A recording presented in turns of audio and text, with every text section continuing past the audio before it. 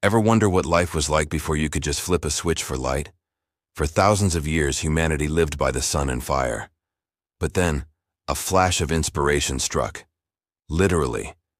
In the 1750s, a curious mind named Benjamin Franklin famously flew a kite in a thunderstorm. He wasn't just being reckless, he was proving that lightning was a form of electricity. This wild experiment sparked a revolution. Over the next century, brilliant inventors like Alessandro Volta, Michael Faraday, and Thomas Edison took that spark and tamed it. They figured out how to generate, store, and distribute electrical power. Suddenly, cities weren't dark and dangerous at night. Factories could run 24/7, not just during daylight. Our homes filled with amazing new devices that saved time and made life easier. From a simple kite to the global power grid, electricity didn't just change the world, it built the modern one we live in today. Thanks for watching.